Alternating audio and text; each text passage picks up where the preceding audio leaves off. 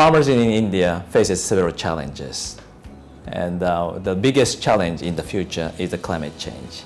We need to equip them with the climate-resilient agriculture practices in the future. Weather is another issue that the farmer will face the too much water or less water. So it's very unpredictable.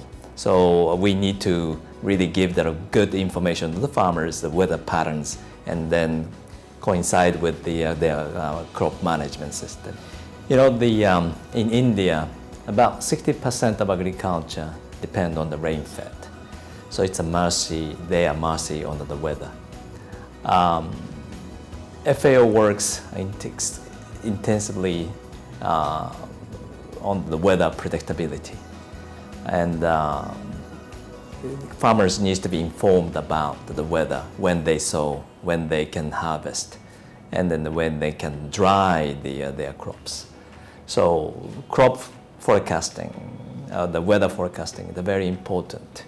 And that is what we are doing a lot in some states, such as the Karnataka, Andhra Pradesh, Maharashtra, Himachal Pradesh.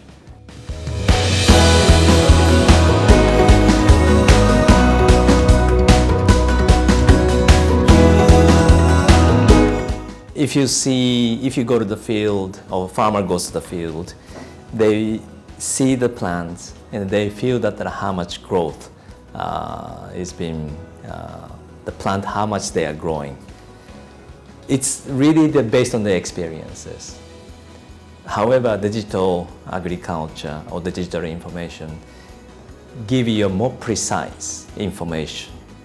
And based on the precise information, they can add the fertilizer or the water or the pesticide or herbicide or whatever they have. So precision agriculture is the one thing that it's coming, and the farmer will be equipped with those precision agriculture. And that's very important, and the things that we can promote in the future. Now, also farmers also need to understand their soils. Without the understanding the soil, they may not be able to select the right the crops, and also the right amount of the fertilizer to be applied. And also the soil requires the carbon contents or some other